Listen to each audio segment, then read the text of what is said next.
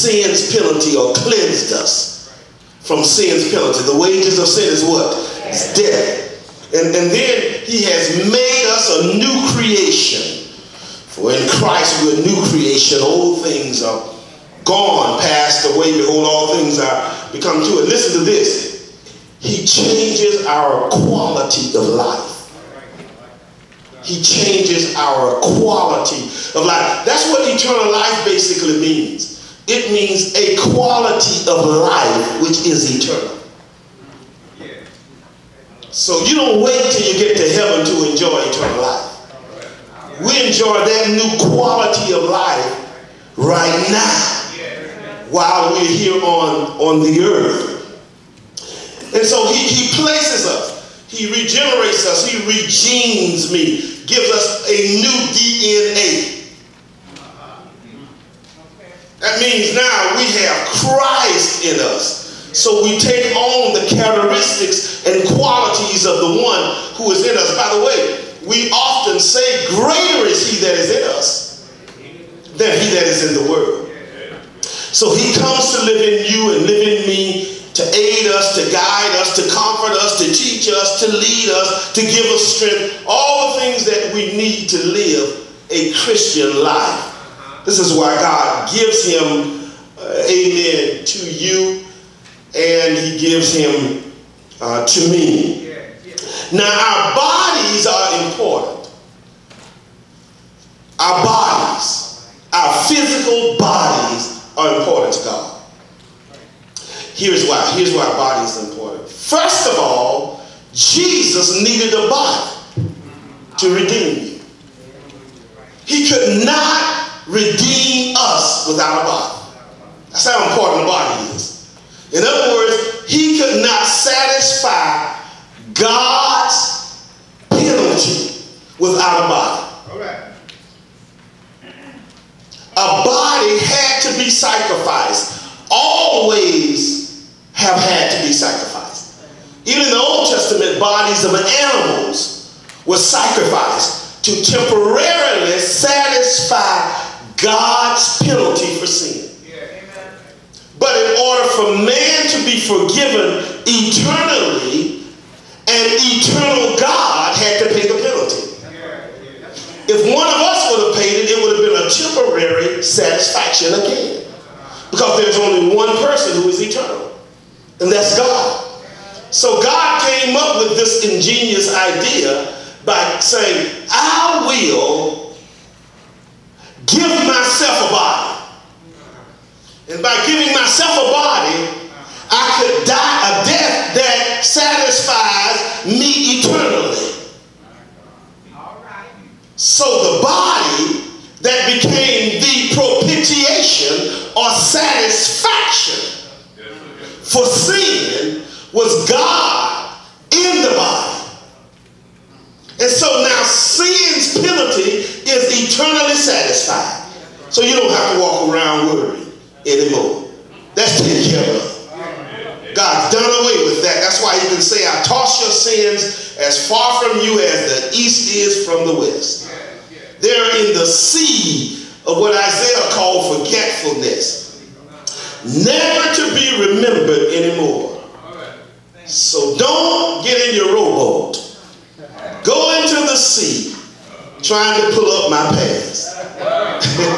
You won't find it because it was nailed to the cross when Jesus hung out on Calvary. Aren't you glad today that he satisfied every sin that has ever been committed, past, present, and future? You know your future sins are paid for. Oh yeah, they were paid for at the cross. Before you were born, he died for you. The sins that were yet to be committed were already paid for. So God has done something that is exceeding abundantly and above all that any of us could ever ask or even think. That's powerful. Now he didn't stop there. He didn't stop. He says, I'm going to pay the penalty for your sins. I'm going to get rid of anything that could keep God from adopting us into his family. I'm going to do that. But after you get in the family, you need help. All right. You need help. Because the enemy is still like a roaring lion going to and fro the whole earth, seeking whom he may devour. So you need help. You need help in order to stay with me. In this body here, almost anything gets boring after a while. Do I have a witness? Even church get boring from time to time. Am I right about it? Can we be honest? Tell true shame devil.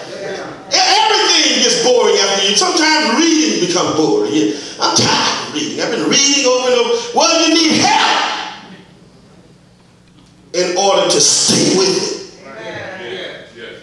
That's why he gave us the gift of the Holy Spirit. He will encourage you. Stay in the race. Stay on the battlefield. Keep holding up the blood-stained banner. Don't give in. And he's here to encourage us to maintain our walk with the Lord. So today I just want to talk with you very briefly about the Holy Spirit and how important our bodies are for him. Like Jesus needed a body, the Holy Spirit needs a body.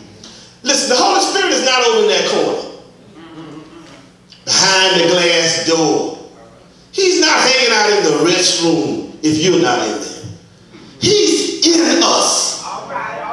You don't meet him at church. I don't have to even say, come, Holy Spirit, really, because he's in me.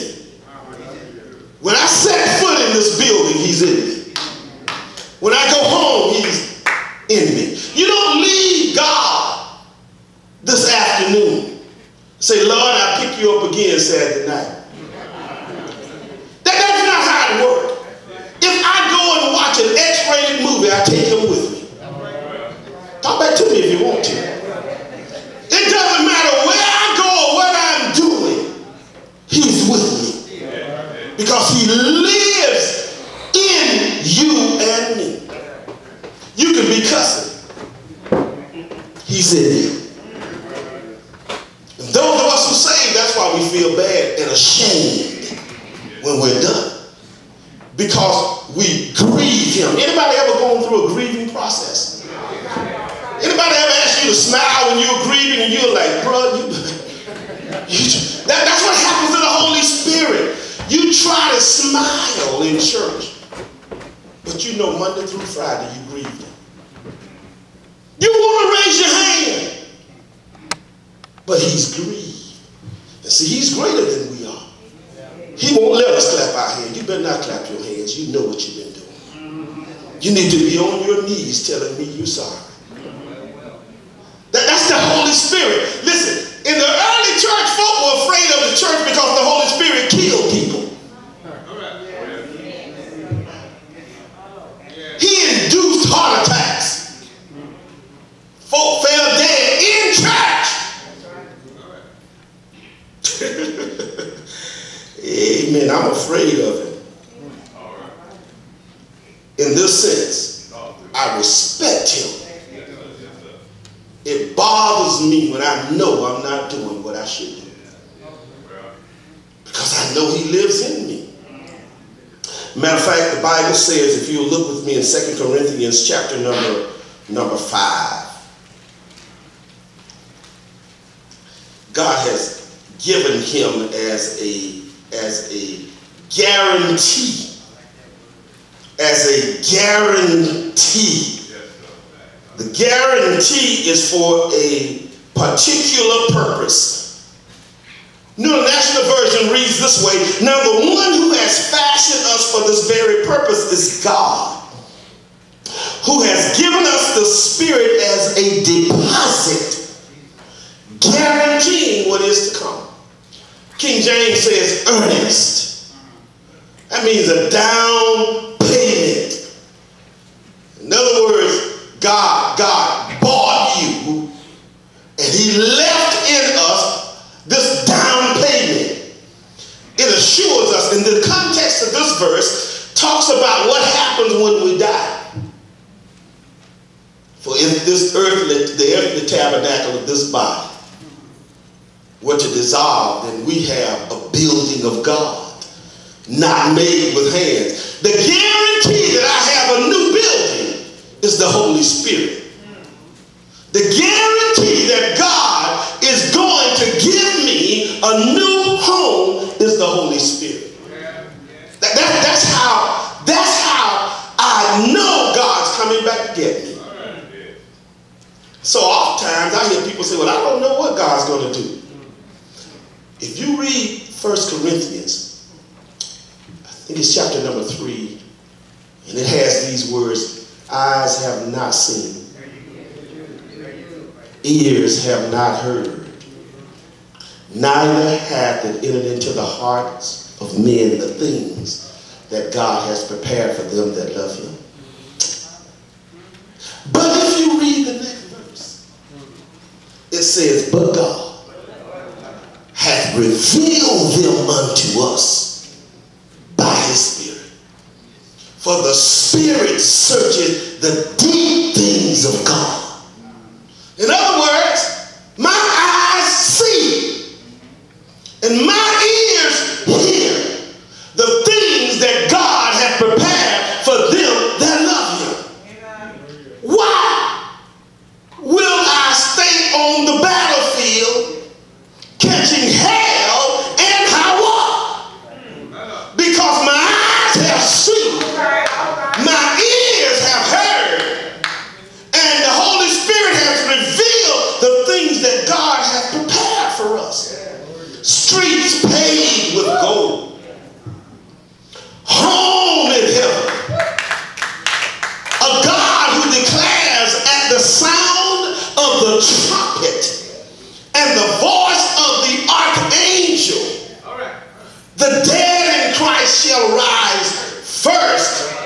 Those of us that remain and are alive shall be caught up together to meet the Lord in the air. That's why I keep preaching every chance I get. Because my eyes have seen the coming of the Lord. And my ears hear. Am I right about it? He walks with me. He talks with me. When I'm traveling down the wrong road, I don't need to see a sign. He prompts me, boy, get back right. Because he lives in us. That's a powerful, powerful thing. You notice David says in one of his Psalms, whither shall I flee from his presence? If I take the wings of the morning and fly to the uttermost part of it, he's there. If I make my bed in hell, he's there. See, there's no, Jonah tried to run from it, but he couldn't get away. God was out in the sea, called the storm into existence, then spoke to the whale, the big fish, King James says, and the fish swallowed him up. Then took him on to Nineveh, proved him up on dry land. You can't get away from it. Doesn't matter. He lives in us. 1 Corinthians chapter number 6 declares something about the Holy Spirit that is unique. And God wants us to understand something unique about our bodies and how important it is. You know, our bodies have all kinds of appetites and desires. Well, yours may not, but mine do. I have all kinds of appetite. Some good, some really just bad appetites for things that I won't even talk about. Talk back to me if you want to. I won't tell anybody some thoughts that go through my mind. I say, it's a shame, boy, you thinking that way.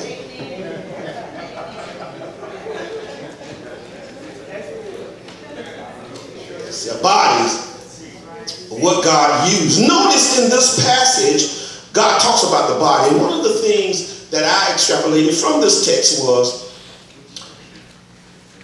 the problem with addictions are because of the sin nature. Notice in verse number 12 of 1 Corinthians chapter number 6, I believe most of us have King James. I would prefer reading it from that particular passage. I want to show you something about addictions that can help us if we allow God to. But addictions are real. All kinds of addiction. I ain't not just talking about dope. Everybody think dope and alcohol are the only addictions. No, we got so many cravings in our body. Listen, it's not funny. If your cable go out today, you won't rest. You'll be calling Comcast, hitting on the box, doing everything, turning it around, unscrewing it,